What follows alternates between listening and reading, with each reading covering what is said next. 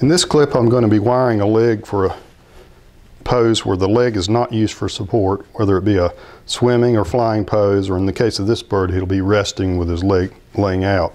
And I'll use just heavy enough wire to support that leg. This is the number 18. And it's inserted from the inside of the skin.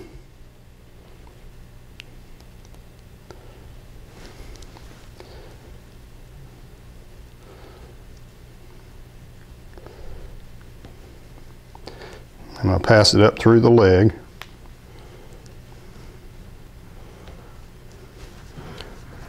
And into the center toe.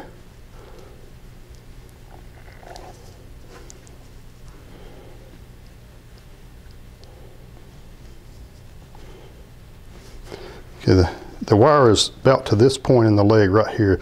That's all I need. It's about to this point in the center toe. That will enable me to position the foot however I want it. I'll come back and bend the wire so that locks it in place. And I'm going to use a paper towel to shape the muscle of the leg.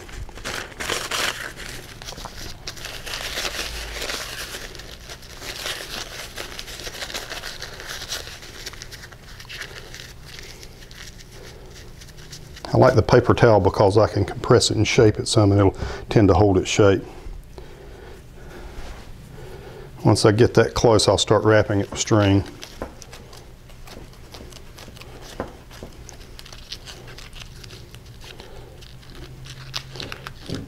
And while I'm wrapping, I'll continue to shape the paper towel to the shape of the muscle. I'm going to stay a little bit undersized, you'll notice here, which generally works better. You don't want to go oversized at all. It can sometimes cause a bulge on the side of your bird. You want it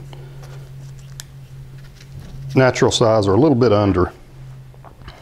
That way the skin will float over that. And you'll notice by pressing it and shaping, I get a more natural muscle shape. If I'd done this with polyfill or even cotton, it will tend to want to spring back and be round shaped. By doing this, it stays flat and I won't have a bulge on the side of my bird later.